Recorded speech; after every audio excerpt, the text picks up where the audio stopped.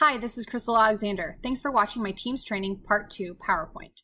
This PowerPoint was created to go along with a workshop that I presented as part of my Advanced Practicum class in spring of 2019, offered through the University of Central Missouri, seeking my Educational Specialist degree in Educational Technology.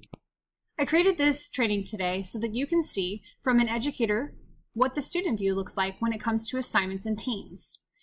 In this presentation, educators should be able to teach their students how to complete and turn in assignments, how to open assignments with attachments, how to add their own attachments to assignments, and then from the teacher point of view, how teachers review, return, and give feedback on student work.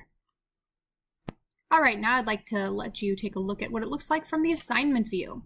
Notice in a team, you have Conversation tab, Files tab, Class Notebook, and Assignments. Those are the tabs that come automatically with Microsoft Teams. You can also use this plus sign to add your own tabs. This is the teacher point of view. Notice in the Assignments tab, you can switch your screen between grid and list view. In the grid view, students and teachers both see their assignments in this point of view, versus the list will arrange them vertically. So far, the teacher and student versions look very similar, except for wherever teachers see the Review and Create buttons, which are used to review or create assignments, students will see a button called Turn It In. The Turn It In button is usually in the right-hand corner, and this box allows students to turn in their work when they're done. It will also change after a student submits their assignment to say Undo Turn It In. That's very important. If a student sees the Undo Turn It In button, that means they've already turned it in. It's also important later when I bring up the fact that students can undo assignments all the way up until the due date, and then depending on the teacher preferences, they can still undo the Turn It In after, if allowed. Turning it in late is also an option that button can turn into. So if the due date has passed, the Turn It In button will already say late so that the student knows. Understand that you can always change your settings later, so if you decide that you want to accept assignments late, you can always uncheck that box so that students have the ability to turn it in. Another feature I'd like to point out is that there's a back button. The back button was a little bit hard to get used to. Whenever you say the back button, you tend to think the back button in your browser. However, there's a back button built into the Teams assignment, and it's what takes you from the assignment view back to the reviewing pane. I'll show you an example of what I mean about the back button. When I click on this assignment right here, Turning in Teams, which is where we'll go next, you'll see the teacher version. And here's the back button. The back button, when clicked, will take you back to your assignments. Make sure you point that out to students because a lot of times they will try to use the back button again in the browser. All right, let's go ahead and try to open an assignment. I want you, the student, to open it up in your version or your view. Go ahead and go to the Assignment tab like I was just showing you, top of the page, and find the assignment that says Turning in Assignments. You may decide you want a little bit more room to work with, so you can use your Expand tab at the top of the page. It looks like an arrow to expand your view. Notice that that's going to hide the list of your teams or your classes that you're in, called your Favorites column, but you can always get that back if you unexpand, re-hit that button again. So go ahead and pause here, and I would like you guys to open the assignment.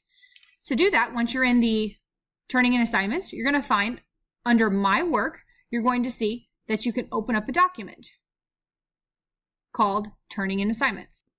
I created this assignment as a learning tool. It's just a simple Microsoft Word document. It's a template. The great thing about creating templates or just creating a document and attaching it in Teams in an assignment is that every student will get the exact same assignment. It looks the same, but when they open it, it saves or syncs a copy to their Microsoft OneDrive in Teams itself.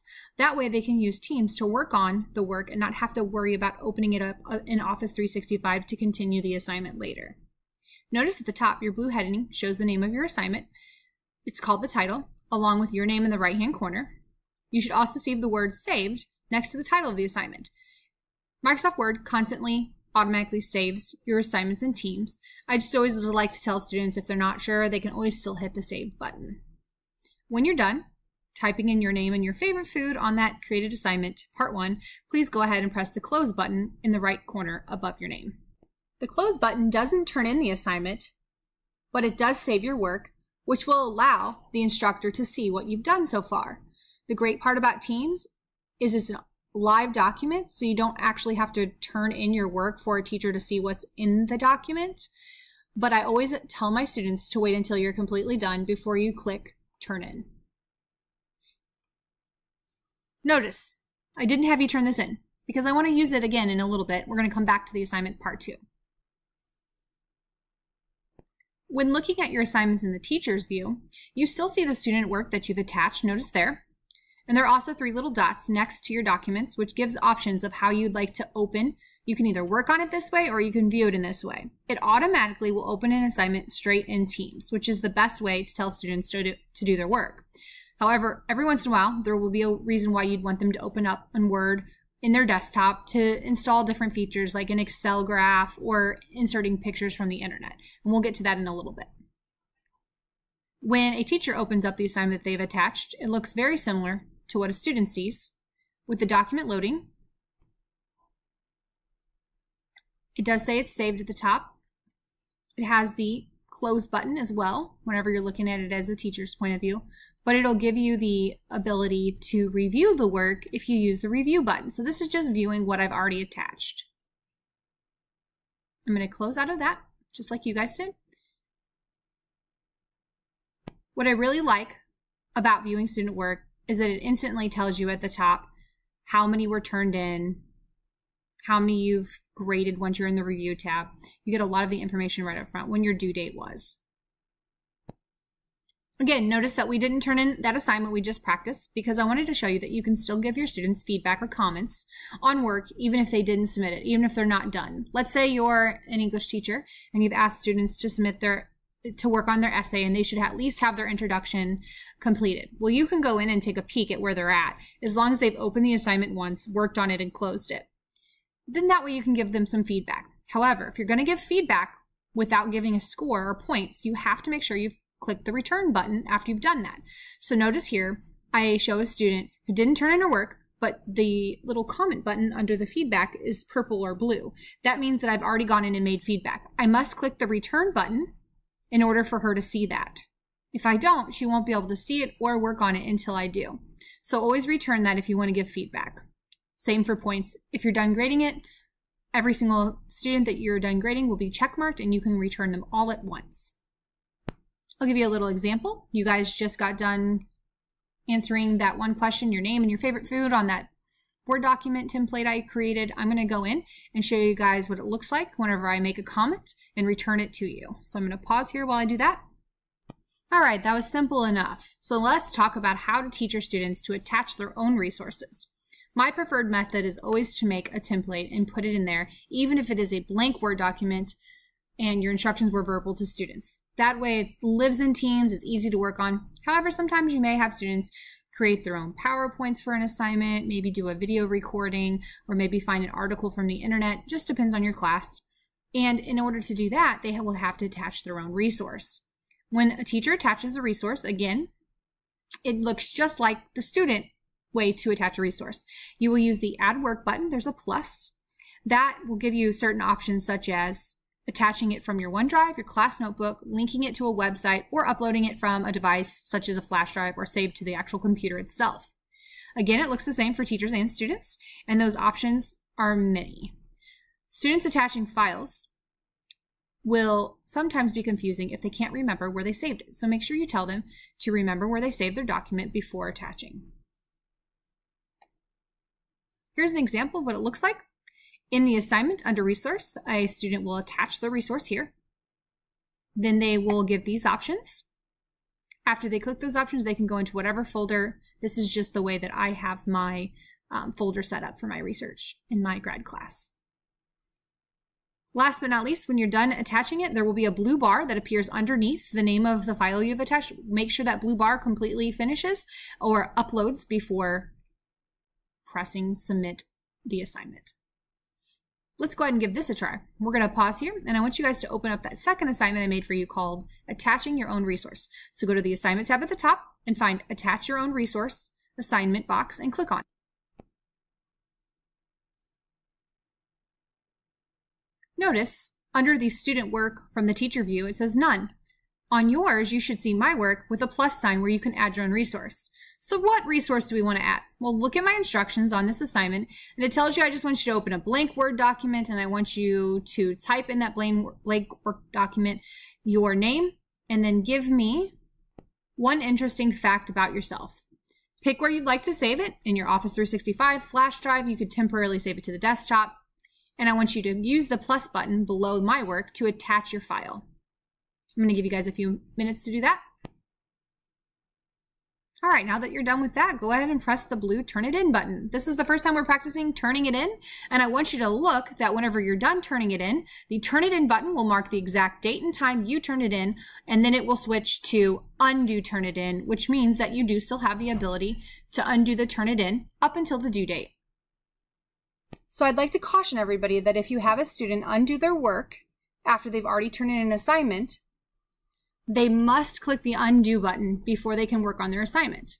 Let's say a student has already turned it in, remembers that they forgot to add something to a document, and starts to work on it.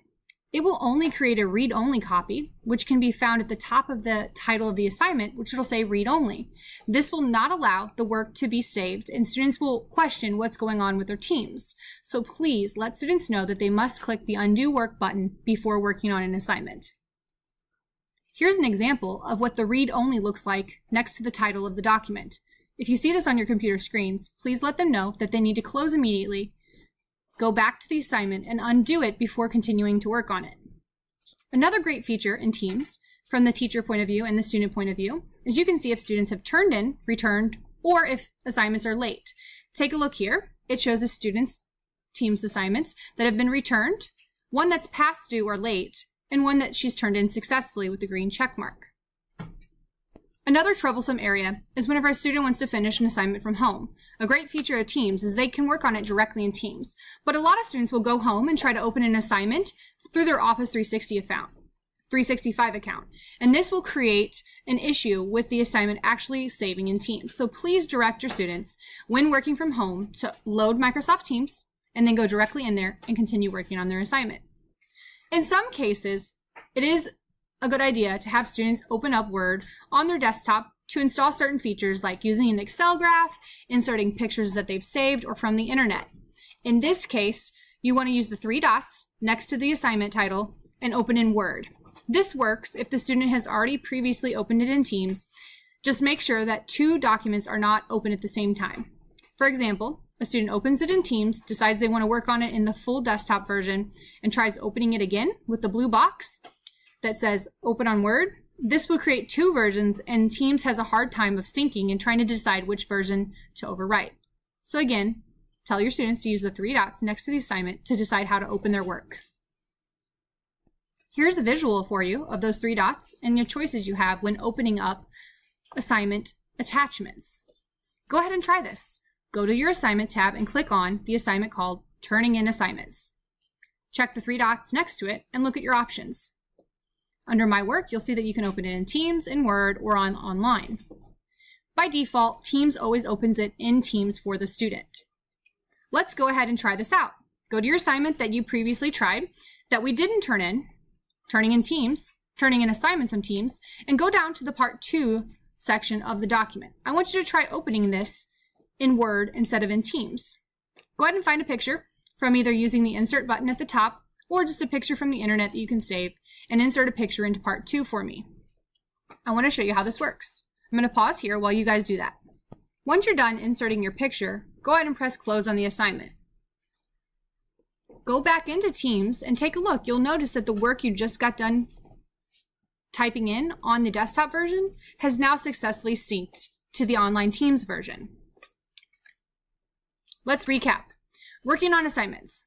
Opening in Word versus Teams, we went over to make sure that you only have one version open at a time, and it doesn't say read only. Due dates. You can find these under the main assignment tab and in the assignment directions. Students can turn in assignments late. This feature can be turned on or off by the teacher, and it also marks it for the student and the teacher to see when it is turned in late. The Undo Turn In button is a great feature that students can use. They can undo an assignment and turn it back in as many times as they'd like to make changes up until the due date. Then if a teacher has marked it as okay to turn it in late, they can still undo the turn it in, but the latest version will save and it'll show the teacher that they turned it in late, even if they've previously turned it in on time.